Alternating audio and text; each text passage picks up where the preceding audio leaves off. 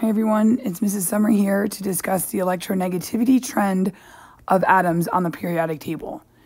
The goals for this lesson is that you will be able to identify the electronegativity trends on the periodic table, rank atoms based on electronegativity, predict the electronegativity of an atom based on its location on the periodic table, and explain how valence electrons impact electronegativity. Electronegativity is the ability of an atom to take an electron. The group trend, it increases from bottom to top on the periodic table. The reasons for this is the atomic radius decreases, so there are fewer energy levels. Fewer energy levels is less shielding of the electrons. The shielding means that they are not as subjected to the force of the nucleus, the positive charge of the nucleus. When you have less energy levels, so let's look at fluorine. Fluorine has 1 and 2.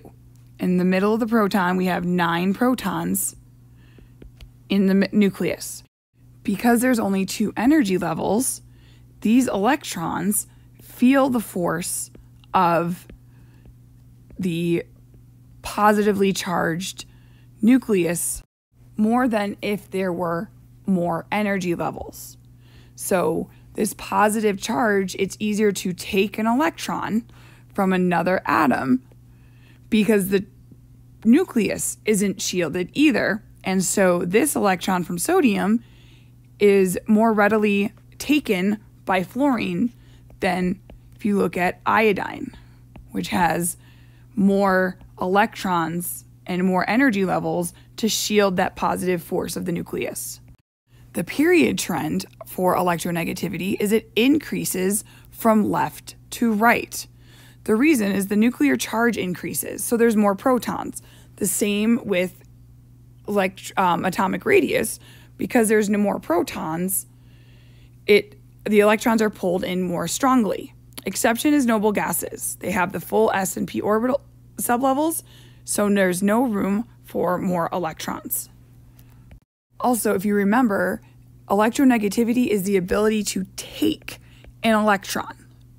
Well, sodium has 1 valence electron.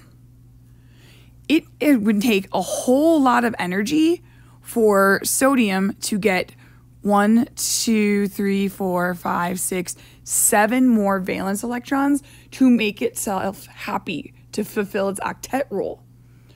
So it's going to give it up a lot easier, but fluorine already has 7 valence electrons. It just needs this one space right here to be filled in order to complete its octet. So it's going to take that electron much quicker and much easier than sodium would, because sodium would need 7 and fluorine only needs 1. On your own periodic table, draw your electronegativity trends in yellow like this. So increasing from left to right and increasing up a group or a family. So your turn to practice. Which element has the highest electronegativity? Iron or cobalt? Why do you think that? Gold or silver? Why? So iron is right here and cobalt is right next to it. So cobalt would have the higher electronegativity because electronegativity trends increases from left to right across a period. Gold or silver? Gold is here, silver is right above it. Silver would have the higher or larger electronegativity because electronegativity increases as you go up the group. Here's another explanation. The reason why cobalt is because it has more nuclear charge and more protons. Silver, it has fewer energy levels and it has less shielding of its nucleus.